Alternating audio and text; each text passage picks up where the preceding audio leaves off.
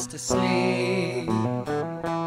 We lay dreaming underground, far from the gleaming of the sun. Seemingly stronger, I hear its call to rest no longer. My breathing quickens, the air has thickened.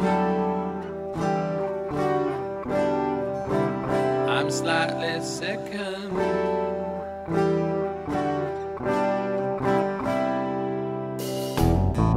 Open my eyes, inside my chamber, something's awry. A sense of danger, I read the screens, then wake the others, all my kin, sisters and brothers. Embraces, greetings, a wordless meeting,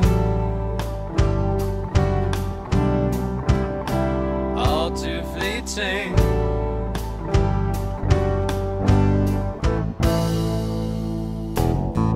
Consensus reached in milliseconds. The fault was ours, was what we reckoned.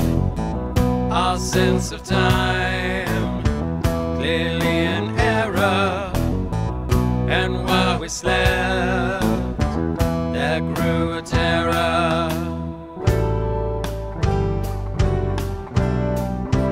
Beyond their station, without cessation,